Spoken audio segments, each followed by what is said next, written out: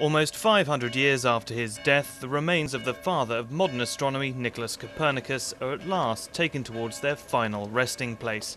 The end of a detective story that began in 2005, when the Polish mathematician's grave was rediscovered here at the Cathedral of Wrombock.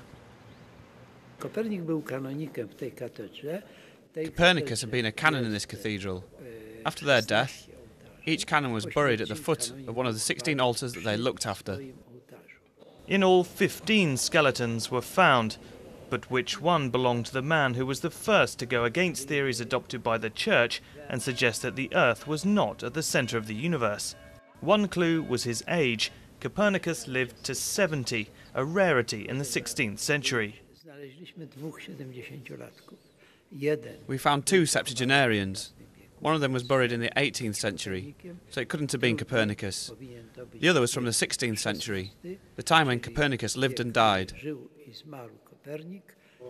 Using the skull, experts were then able to create a picture of what Copernicus may have looked like, but it was only a stroke of luck that led to a positive ID.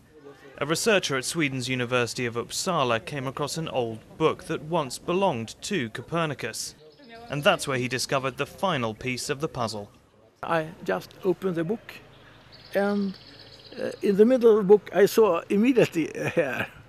We find 9 hairs, and 2 of them matched perfectly the DNA taken from a tooth. Copernicus is buried for a second time in the same place where he was discovered.